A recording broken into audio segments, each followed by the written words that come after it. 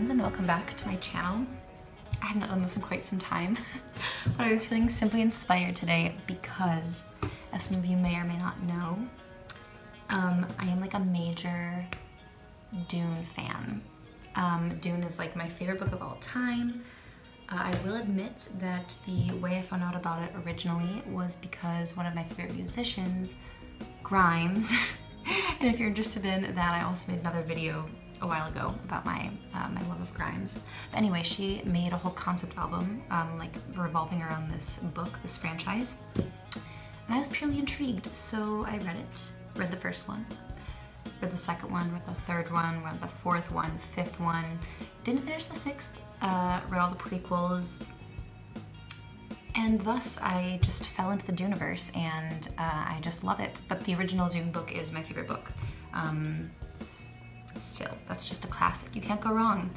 So anyway, today on the 22nd of July, 2021, they released like the second official trailer for the new movie, starring Timothée Chalamet, Zendaya, Rachel Ferguson, Oscar Isaac, la-di-da-di-da.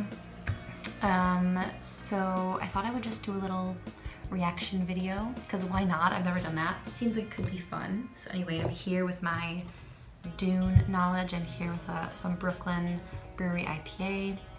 And I'm just gonna go check it out now. A brief like intro to Dune for those of you who don't like know about this story. It's basically, like how I describe it is, it's like if Game of Thrones took place in a Star Wars universe. It's like the best way I can describe it. It kind of centers around this one household. So it's like in this future universe where there's different different households that have their different planets they control, and each sort of contributes in a different way to the empire, the Imperium. And so yeah, it's these like feuding houses, and basically there's this planet called Arrakis, but the inhabitants of this planet, who are called Fremen, they call this planet Dune because it's basically kind of like Tatooine in Star Wars actually. It's basically just a big desert planet, and there's nothing there besides desert, sand and rock. But on this planet they have this spice called melange, and the spice is like the most important thing in the universe, because it's kind of like people eat spice cakes, they drink it in their tea, it can prolong life. So like all the people in these royal families live to be super, super old. Like I think the emperor is like hundreds and hundreds of years old because they just consume so much spice. It also can give like prescient abilities. So it can basically allow you to see the future, and basically it allows space travel in this universe. It just is like the most important thing in the galaxy.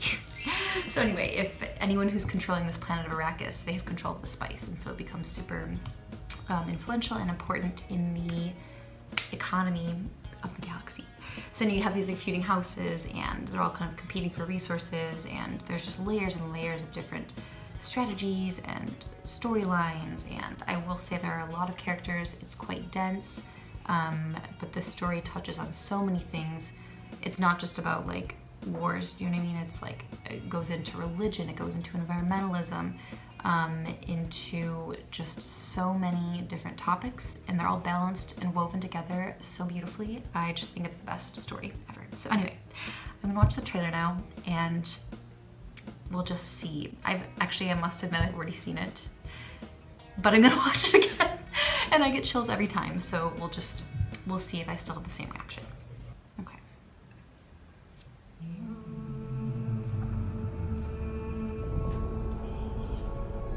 My planet Arrakis is so beautiful when the sun is low. She's such a good Chani. What can I say?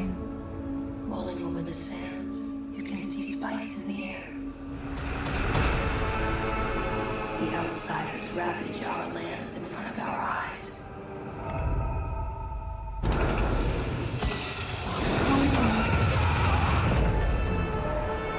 Their cruelty to my people is all I've known. What's to become of our world?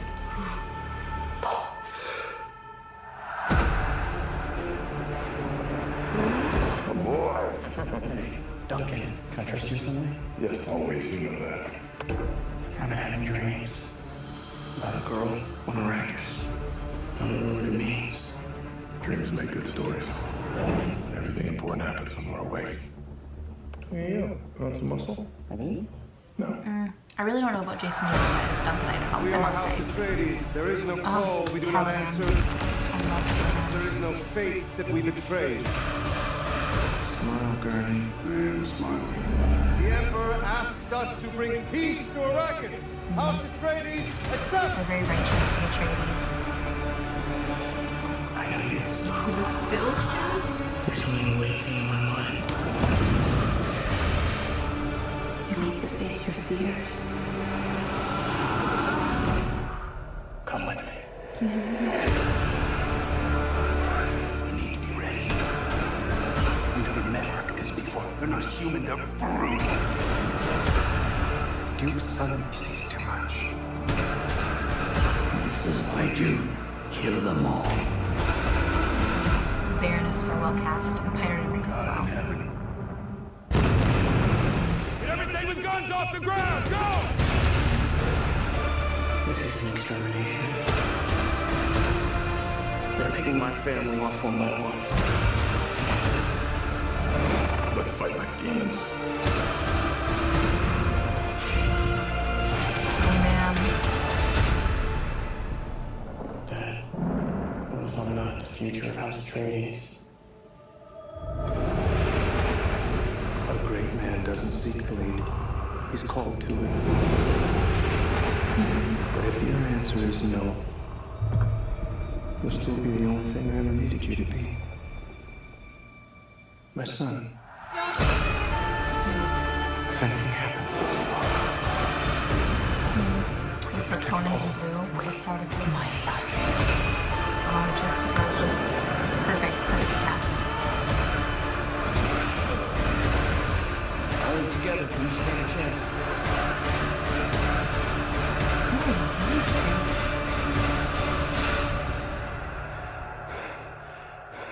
It's time.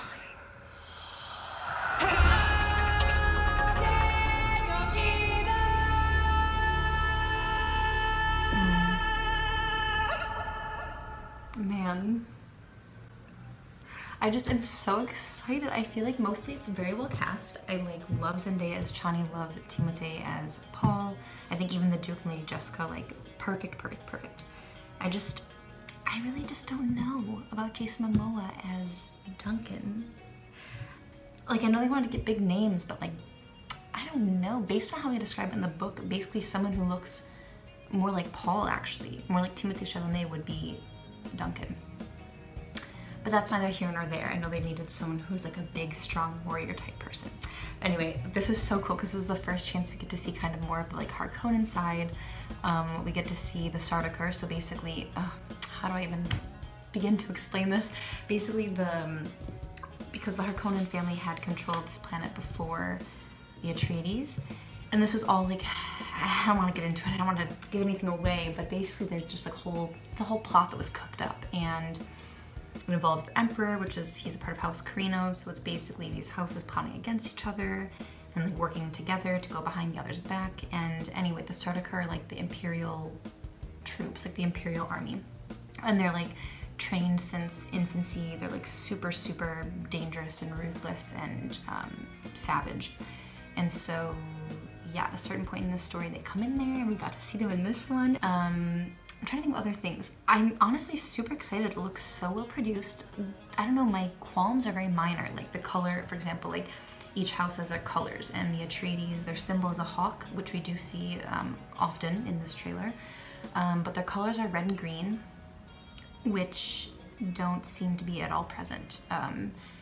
I guess they kind of seem like they have a gray color scheme going on. In total, overall, this film seems to be very sticking to a sort of monochromatic tones, kind of maybe some browns, grays, white and black.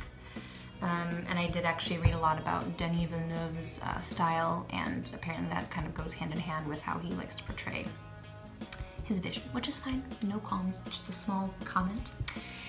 And this is the first time also we briefly got to see the Baron in the first trailer, but here we really did get to see him and how he's floating up. It's kind of this, in the book he's extremely obese, which is not funny. It's actually because of like a very specific reason that actually has nothing to do with him. He just doesn't know it. It was this whole subplot scheme.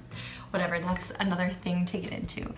But so he has to wear these like suspensor belts around himself so that he can like walk, because basically he's like too big. His legs cannot carry him. So anyway, in this one we really got to see him like using these suspensors, and we got to see Peter de Vries for the first time, who was like the Baron's kind of like right-hand man. Like I forget his official title, but anyway, he's just like always there and is kind of executing the Baron's will for him. I think it's also super well cast.